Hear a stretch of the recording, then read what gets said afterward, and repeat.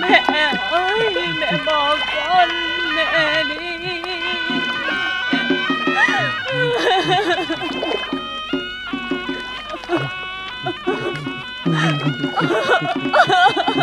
Mẹ ơi.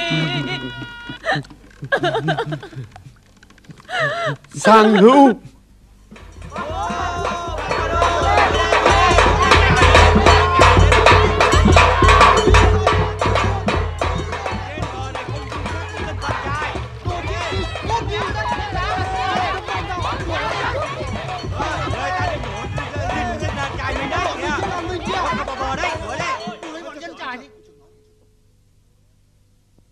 Bớ dân vạn trài, dòng họ Phạm kia, các cớ gì các người mang thây ba dịch bệnh chôn trên đất làng ta?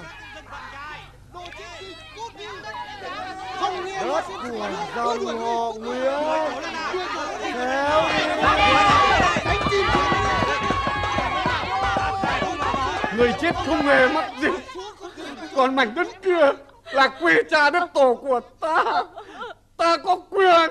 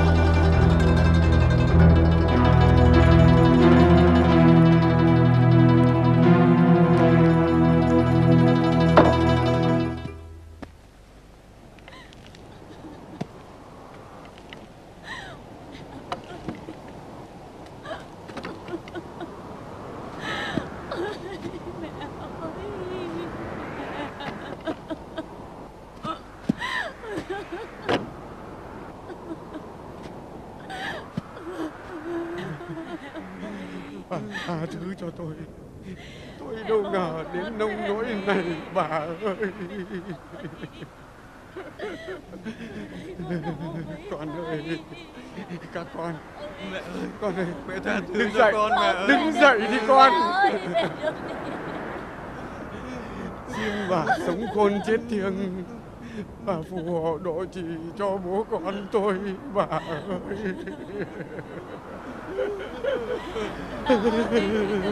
Chúng con mới ở với hai mẹ ơi. Mẹ ơi, mẹ sống con chết thiêng, phù hộ độ trì cho bố con chúng con. Kìa thầy, trông kìa thầy.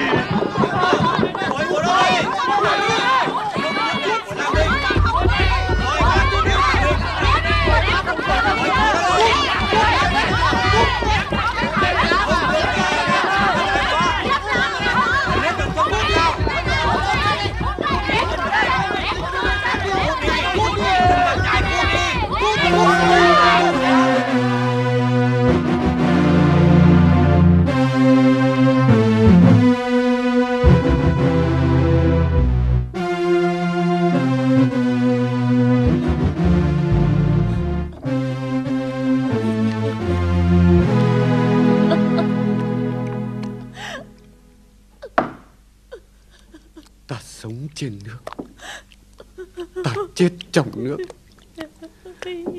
Ta tuyệt giao với lũ người bội bạc trên bờ. Đứng dậy, thề với vong linh mẹ mày đi, không lên bờ, không cùng sống với bọn người trên đó. Thề.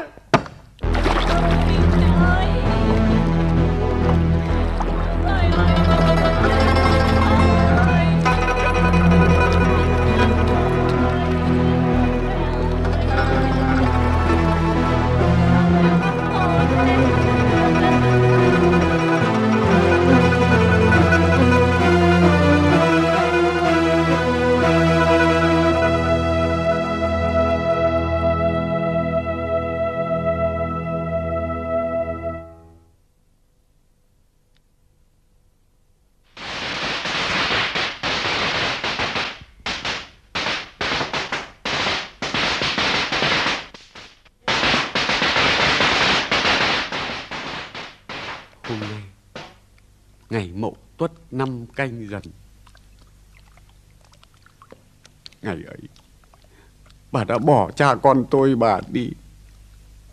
Thấm thoát đã 5 năm rồi. Tôi thắp nén nhang bát cơm quả trứng. Bà sống khôn chết thiêng. Bà hãy về chứng giám cho tấm lòng của cha con tôi.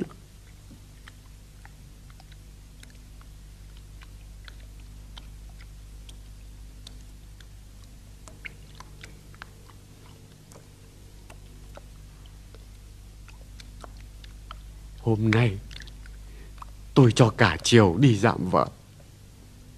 Xin bà hãy phù hộ độ trì cho con nên vợ nên chồng. Bà ơi, tôi vẫn giữ lời thề trước vong linh bà, tuyệt giao với lũ người trên bờ tàn ác. Các con vào lễ mẹ mình đi.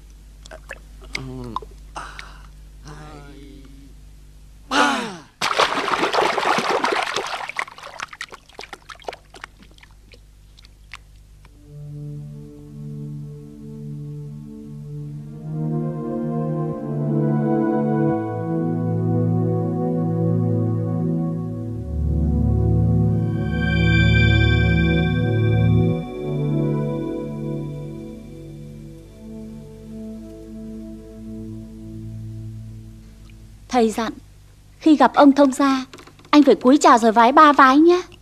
Khi nào thầy chỉ chỗ cho ngồi mới được ngồi đấy. Mà sao mặt anh lại tiêu nghỉu thế này? Không hiểu. Giờ này cô Bến hay tin anh không nhỉ? Hôm nọ đi chợ gạo, em nghe mấy chị bạn nói chị Bến đã có đám dạm ngõ, ngày đâu lấy người trên xóm chùa ấy.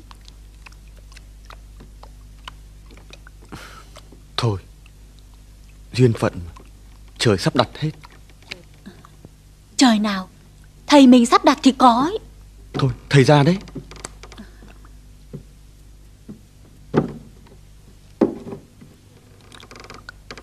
Chuẩn bị đồ lễ xong chưa con Sống? Dạ thưa thầy, đủ cả rồi ạ. Được. Xế chiều, giờ mùi, ta nhổ neo.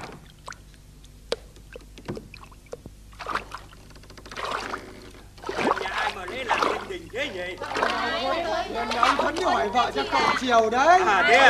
Ôi giời, thế là ông ấy khéo chọn ngày đó. Khéo để đấy không À, chào ông Thuấn à. Chào các cô. Chào các cậu ạ. Thế là hôm nay Chào cô ạ. Thế cô Sống được khi nào là lấy chồng đấy?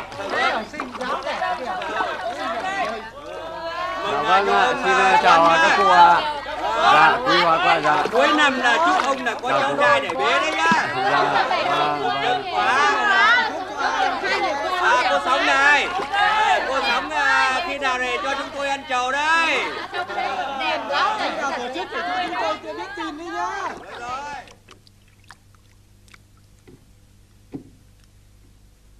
Dạ, chào cô ạ. Dạ, chào cô. Để giúp cụ sang chơi ạ? Dạ, Sống đâu? Dạ.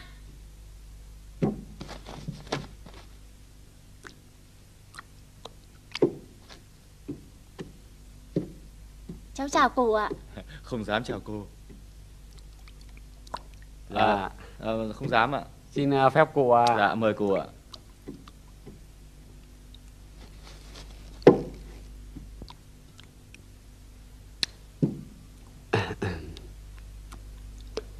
Dạ, thưa cụ, hôm nay ngày lành tháng tốt, tôi sang xin có lời thưa với cụ. Kể từ ngày dòng họ Phạm ta bị họ Nguyễn giành đất, xua đuổi, họ Phạm lấy sông nước tụ lại làm thành dân Vạn Trài. lấy sông làm đất, lấy thuyền làm nhà. Sinh tử có nhau.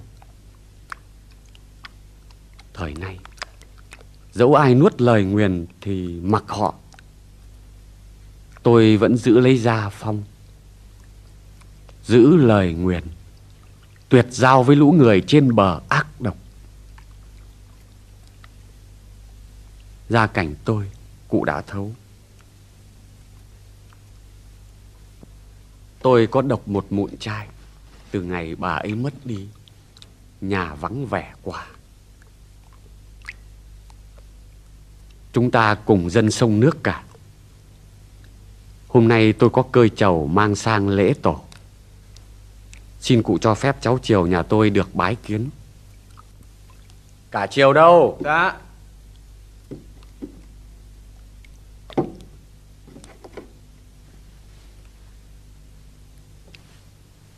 Thôi khỏi, anh ngồi xuống.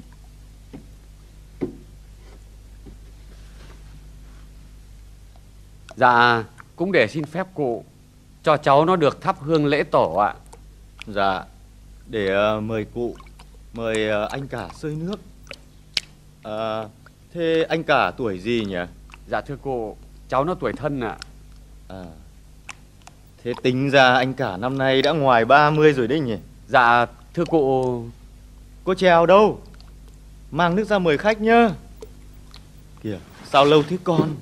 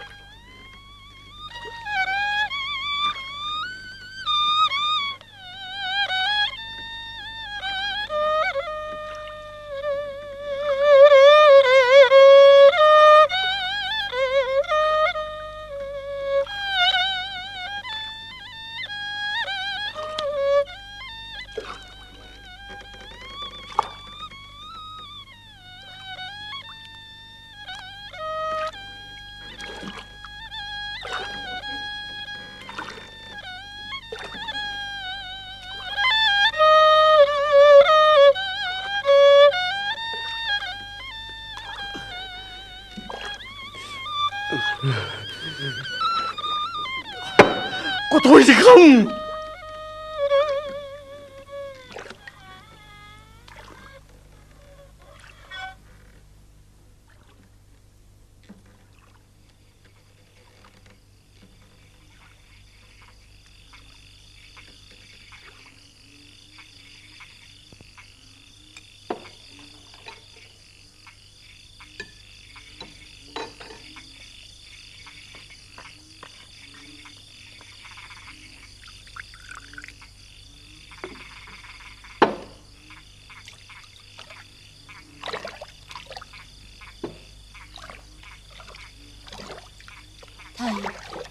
Con mời thầy xơi cơm ạ.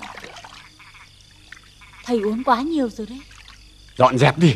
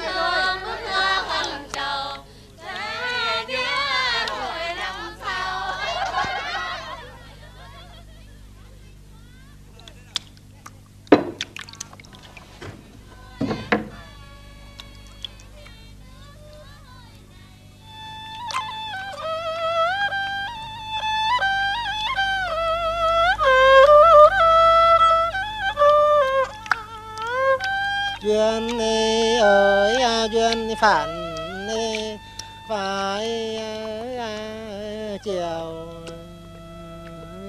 duyên phản phải chiều, ôi nghĩ đôi thời đôi lứa ta.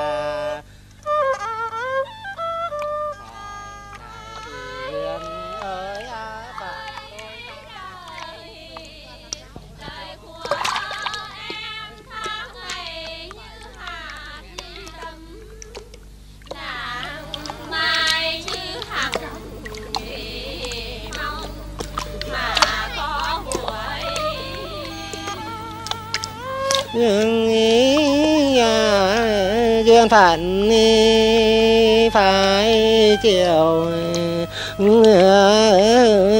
duyên phản phải chiều, hề ai ơi đôi thời đôi chúng ta.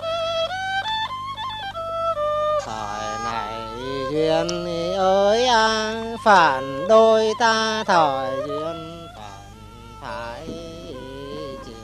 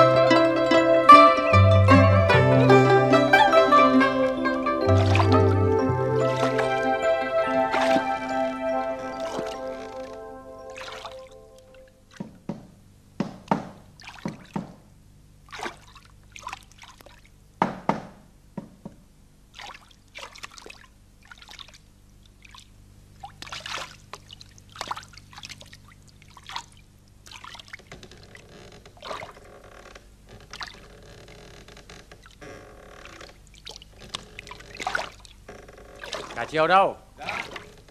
Bảo con Sóng dồn cả mớ tôm khô, bống khô đổi một thẻ. Nhớ sắm đồ lễ để cúng rằm Trung thu. Lần này con Sóng tự mang đi đổi.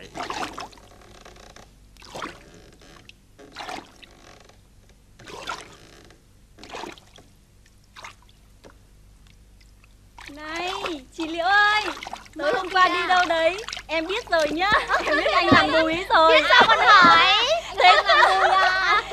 Thế tối hôm qua đi đâu? Không phải đâu. Không phải nữa. Đền đi, phạt vạ đi. Đẹp thế. Phạt vạ đi, khỏi phạt vạ đi. Người xấu hổ rồi.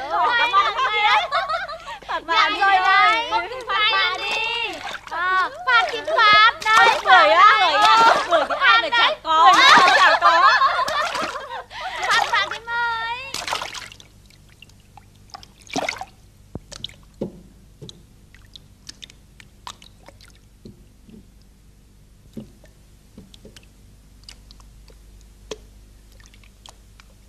Hay là con xin phép thầy lên chợ Đình. Hôm nay phiên chợ bán được giá, mua các thứ lại rẻ hơn ạ. Không. Từ xưa vẫn đổi ở chợ Trài. Hôm nay vẫn thế. Luật nhà này không thay đổi.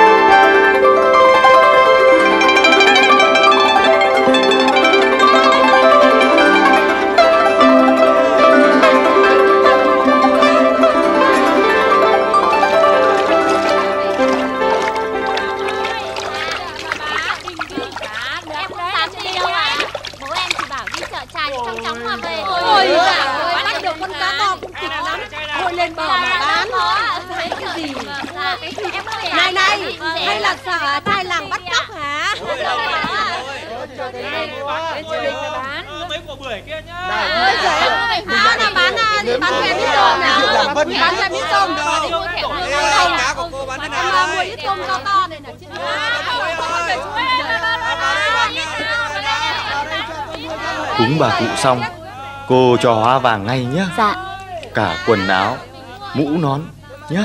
Trần sao vậy cô ạ? Còn đây là nếp cẩm, tôi lấy từ bên làng Vân. Tôi để dành riêng cho ông cụ mà. Dạ. Còn đây là hàng tơ tằm, tôi cất từ bên Sơn Nam đấy cô ạ. Đủ màu sắc. Mà cô mua cho ai nào? Để tôi chọn dùm cho. Cháu xin bác, đẹp quá. Cho tôi gửi lời hỏi thăm ông cụ nhé. Dạ. Cháu về bác ạ.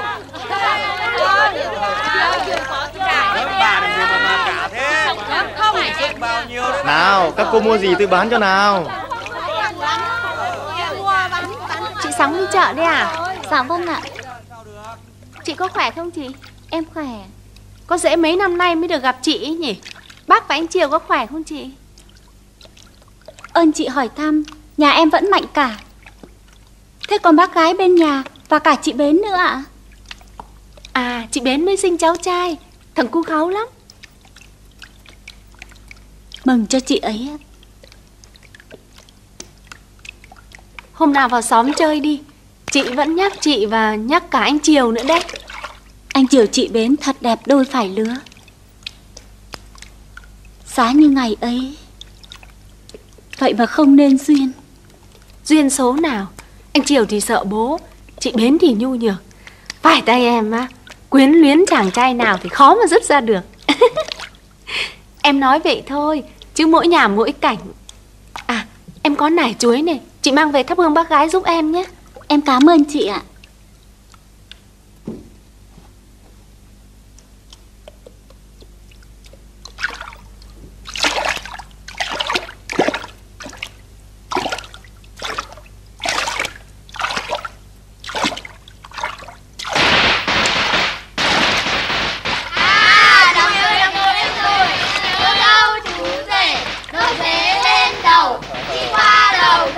Lúc tiền mừng tuổi, chúng tôi mở cửa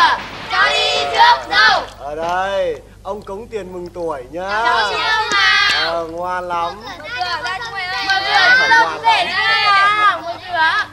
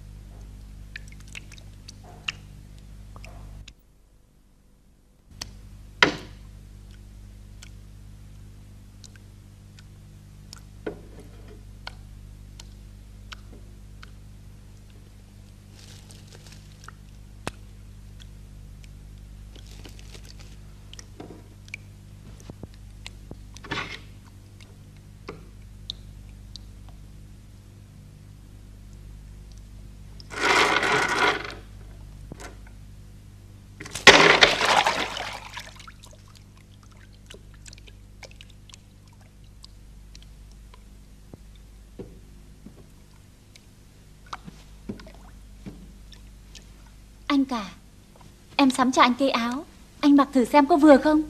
Dao ơi, suốt ngày trên nước, suốt đêm trên thuyền, sống áo mà làm gì?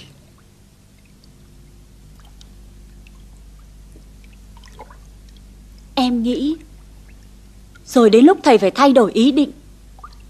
Nhà mình cứ lênh đênh mãi thế này sao được? Thầy nghe được thì mày như đòn. Gạo ăn là ở trên bờ trồng, vàng hương thờ cúng cũng ở trên bờ làm.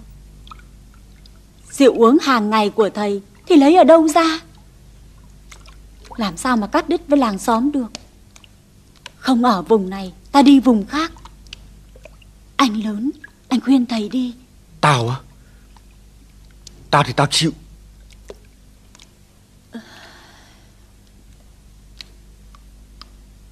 Anh ngần này tuổi đầu rồi. À, chị Bến mới sinh cháu trai đấy. Sáng nay em mới nghe. Thôi, tôi không nghe chuyện cô nữa đâu.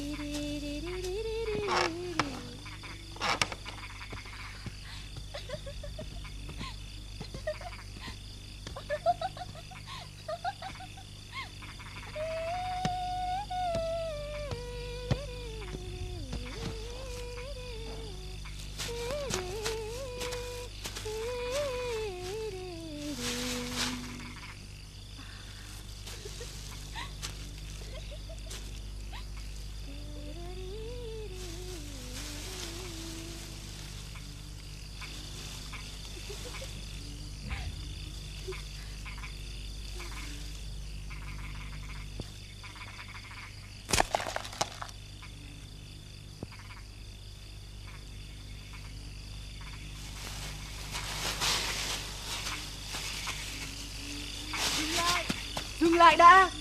Cô gì ơi!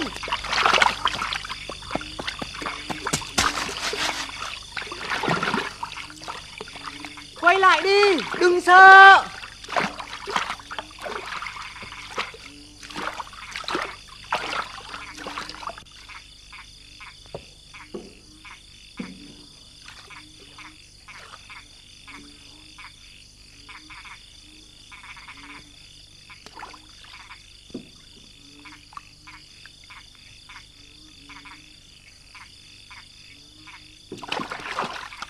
Hoa của em đấy. Anh nhặt ở vườn nhà, mang ra cho em. Anh ở vườn cải à? Cải thì anh trồng, còn hoa thì em hái. Đừng anh, bố em ra đấy, bố em nhìn thấy đấy. Nhưng anh có làm gì đâu, chỉ bơi ra mong được gặp em. Thì đã gặp rồi đấy thôi. Tôi chỉ mong em trở lại vườn nhà để tôi có lời được bày tỏ. Sông sâu còn có kẻ dò, lòng người ai biết. Lòng tôi đã quyết ngỏ cùng em. Một lần gặp gỡ, ước hẹn làm chi. Xin đừng phụ công người tìm kiếm. Dù có đi đâu, xin em đừng quên vườn cải này. Nhưng thầy em khó lắm, rồi khổ cho anh. Tôi là phận trai cực mấy cũng đành. Rồi cha sẽ rộng lòng cho trầu cau tái hợp. Thôi, anh về đi, cha em gọi đấy, nhanh lên. Đừng quên vườn cải em nhé. Tôi muốn nhìn em thêm một lát. Chuyện một đời, nhìn một lát, đâu đã vững tâm. Còn Sóng đâu? Sóng! Dạ.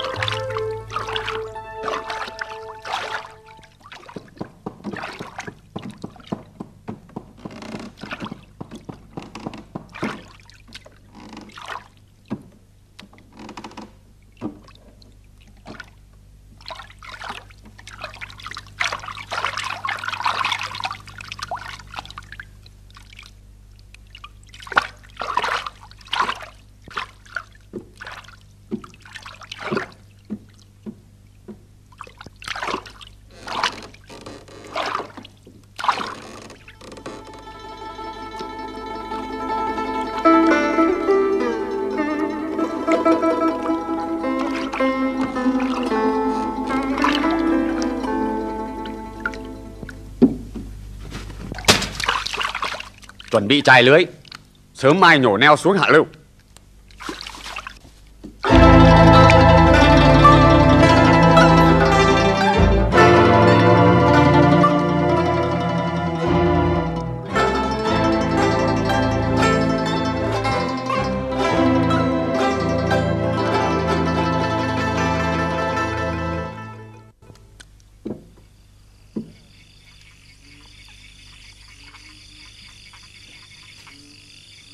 Tao nhặt cây này ở dưới sông.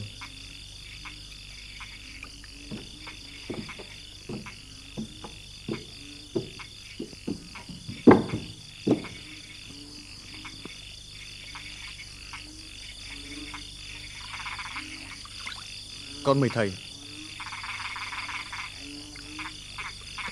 Thầy cho phép.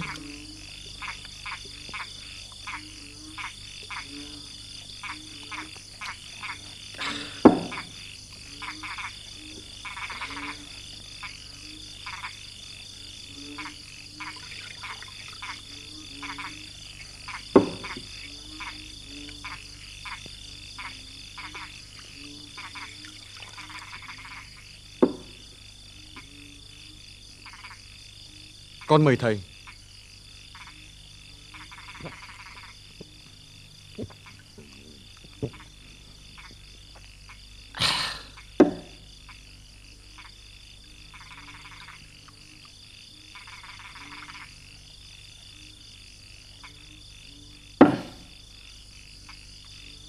Còn sóng đâu?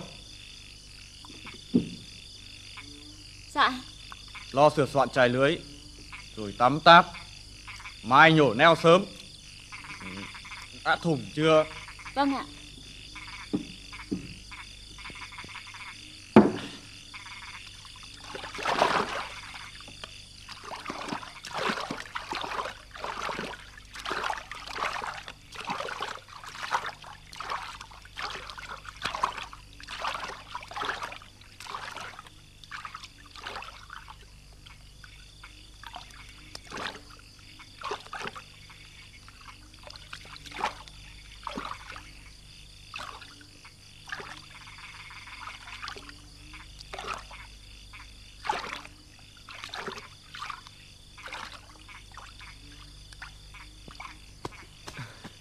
Tôi đây.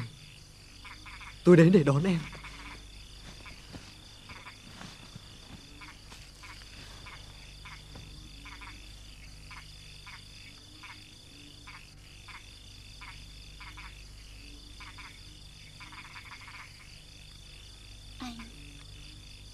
Em lên bờ để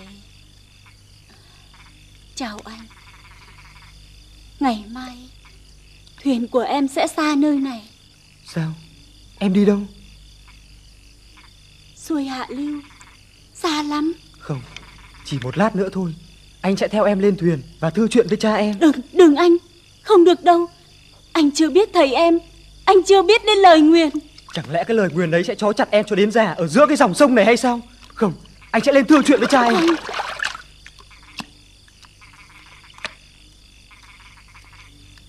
Nhưng chúng mình đã có gì đâu. Mà bè hoa cải đã bị phá tan rồi. Nhưng vẫn còn giải nhiễu.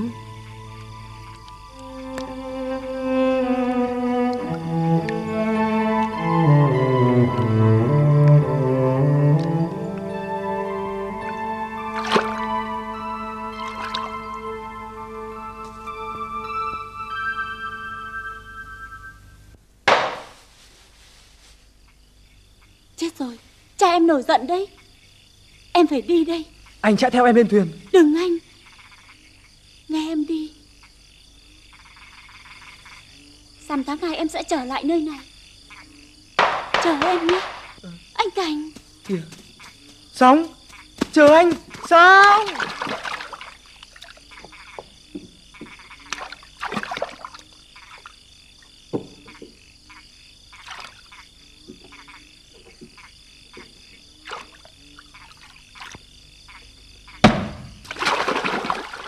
Thuyền nhổ neo.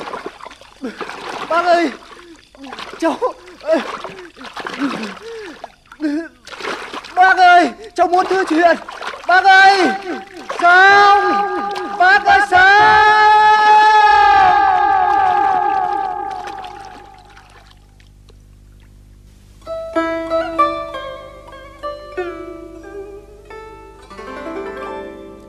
Em đã hẹn cùng anh, đôi ta nặng duyên câu trầu. Con đường làng nắng loạn bóng lá, bước chân nào trong tranh thương nhớ ngọn sóng nào dội về cơn mơ. Anh đi tìm em khi vườn cải đã trổ hoa vàng. Ta ở hai đầu dòng sông khô khát chờ nhau.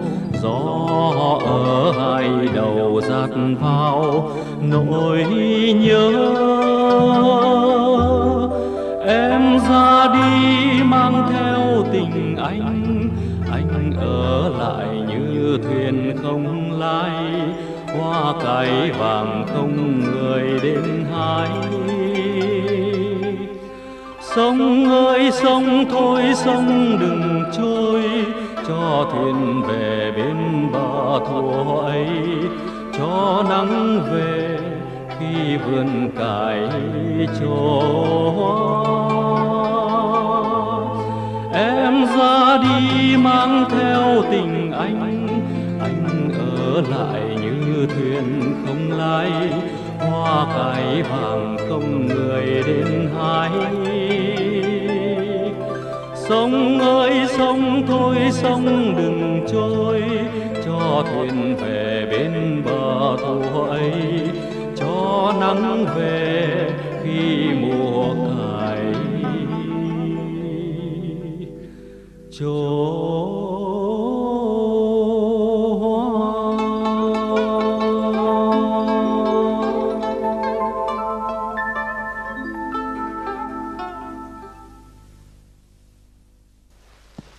Vắt, đi nào.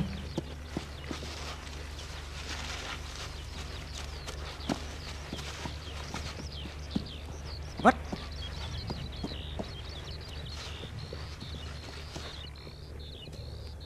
Vắt. Nghỉ tay uống nước đã con. Họ. Con xin mẹ.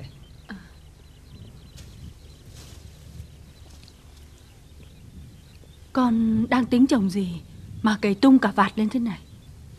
Con lại trồng cải mẹ ạ. Trồng cải? Cải đang ra hoa, con cày tung cả lên rồi lại trồng cải. Con toàn tính thế nào thế? Để tháng 2 cải lại ra hoa mẹ ạ. Ra hoa trái mùa mà để làm gì? Trời ơi, con tôi làm sao thế này?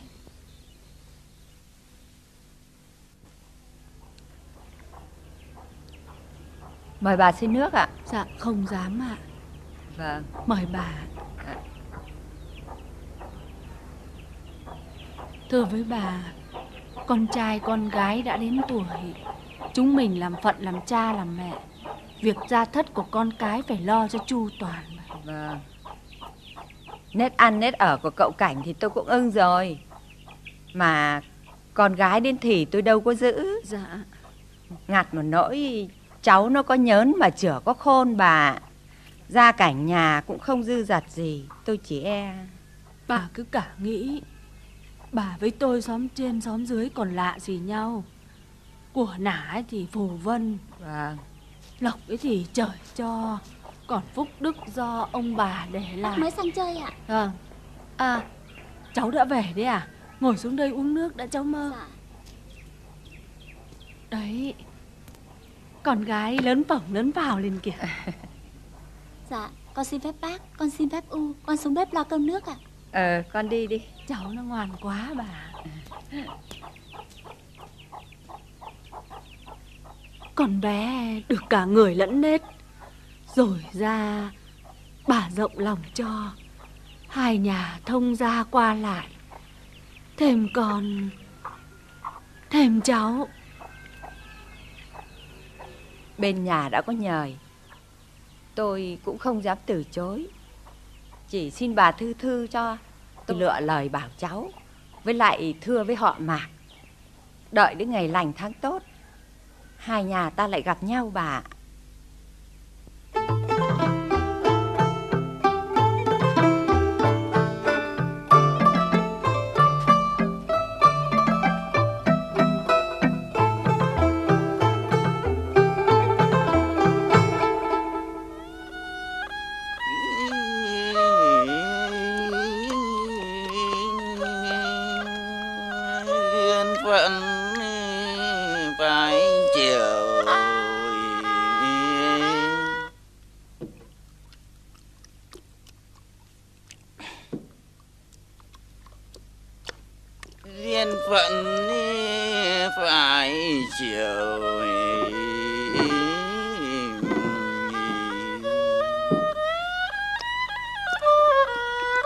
Anh cả hư nhá. Dạo này rượu chè quá lắm. Quá cái gì? Làm con thì phải biết theo cha. Cha mà rượu say thì con say rượu. Cha không lên bờ thì con cóc thèm bờ nữa. Anh cả ơi, anh đẹp trai chăm làm, rồi sẽ có ngày. Ngày gì?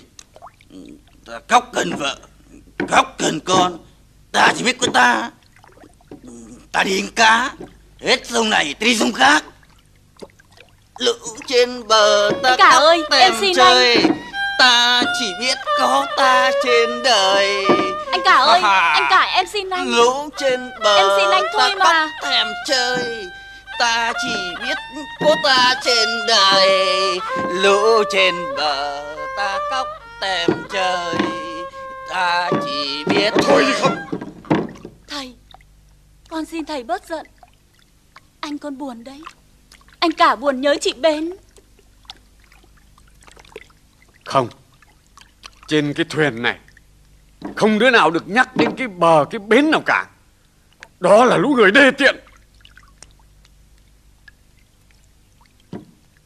Thầy ơi, ở đâu mà chẳng có kẻ xấu người tốt. Im! Vì ai mà xác mẹ mày bao nhiêu năm trời vật vờ dưới nước. Xưa là vì người, nay là vì mình. Thằng lão! Con xin thầy, thầy ơi. Thầy ơi, chuyện cũ đã qua rồi mà. Không! Lời thề như dao chém đá.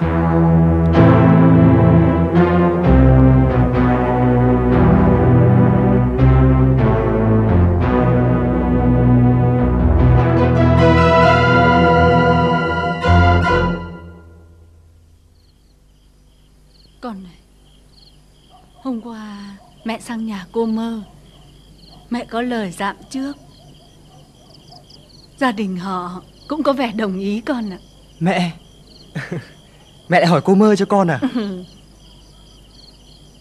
Con bé đẹp người tốt nét, gia cảnh nhà mình cũng giống họ. Con này, mẹ mỗi tuổi một già yếu. Mẹ chỉ mong con. Mẹ mong con cưới vợ chứ gì hả mẹ? Mẹ, khi nào cải trổ hoa, mẹ sẽ có con dâu mẹ ạ. Thế con ưng con cái nhà ai để mẹ nhờ người mai mối nào? Bây giờ thì cô ấy còn ở xa lắm, nhưng cô ấy sẽ trở về. Mẹ ơi, con gái ông cụ đánh cá vẫn hay neo thuyền ở khúc sông gần nhà ta ấy. Dân Vạn Trài à? Không, con ơi, không được đâu con ơi. Không.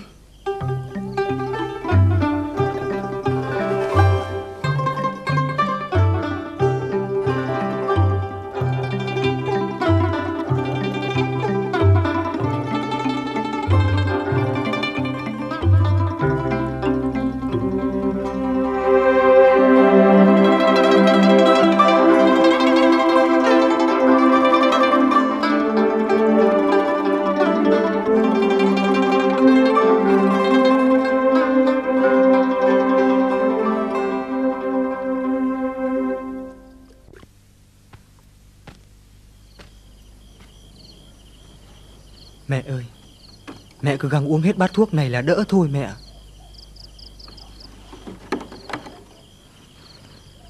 Con cứ nghe lời mẹ là mẹ khỏi ngay thôi mà. Con ơi, mẹ chỉ có một mình con, cảnh nhà neo bấn, dân sông nước đâu có quen thổ ngơi đồng áng. Rồi ra tối lửa tắt đèn, lần bang họ Mạc ứng xử ra sao? Nó chỉ biết bắt tôm bắt cá. Nó sống giữa nơi sông nước lạnh lùng, rồi biết lòng dạ nó ra sao? Mẹ, cô ấy tốt người tốt nết, chúng con một lòng thương yêu nhau. Rồi ra việc làm đến tay sẽ quen. Mẹ sẽ vừa lòng mẹ ạ. Còn xóm giềng còn thiên hạ nữa chứ con. Bao đời nay họ Nguyễn trên bờ, họ Phạm dưới sông chỉ có hỏi mà không có đáp. Con ơi, Từ tấm bé đã không có đường qua lại rồi con ơi. Chuyện cũ đầy tị hiểm tranh chấp nay đã qua rồi. Trên bờ ta làm ra hạt lúa, dưới sông họ bắt tôm, bắt cá, đều cực nhọc vì cơm áo như nhau, đều là người lương thiện cả.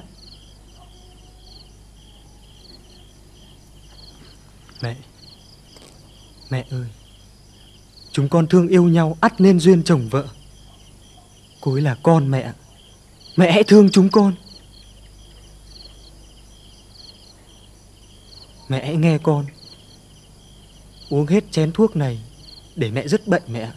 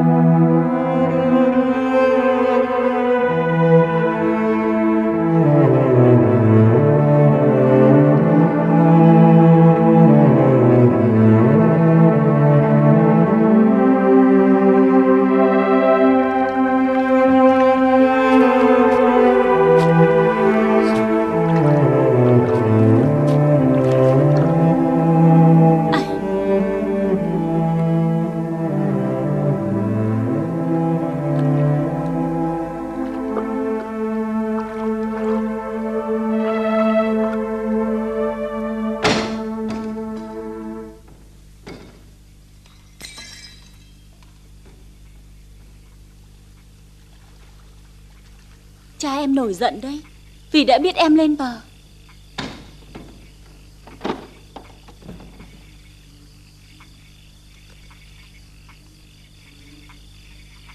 Em ở lại đây với anh.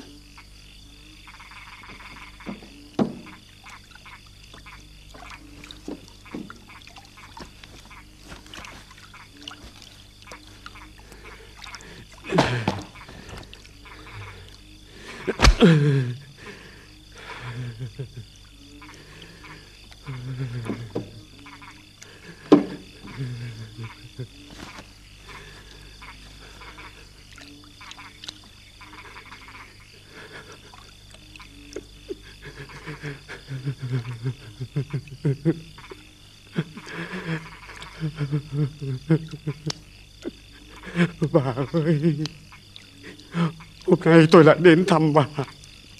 Ba hồn chín vía, bà hãy trở về chứng kiến cảnh gia đình tan nát rồi bà ơi.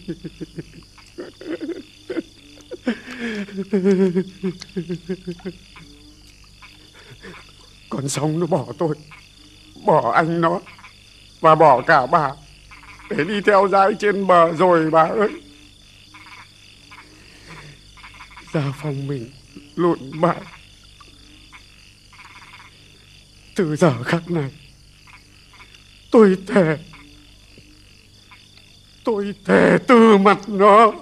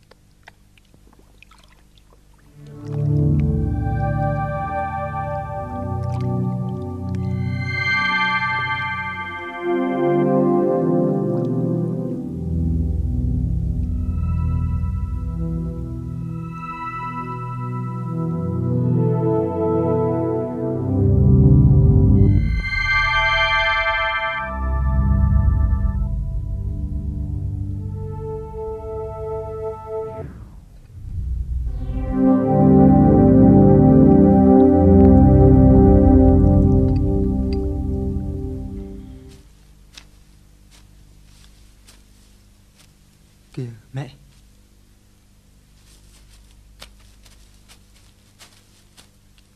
Mẹ ơi, đây là cô Sóng. Cháu chào bác ạ. Đưa tôi xuống mộ bà cố.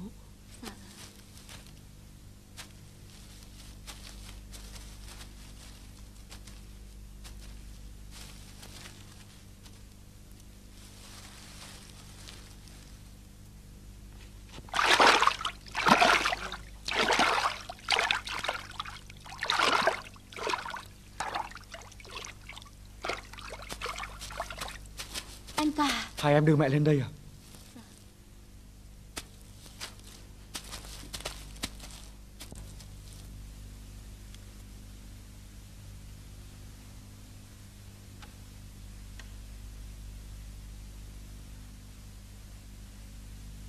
Thầy đâu anh?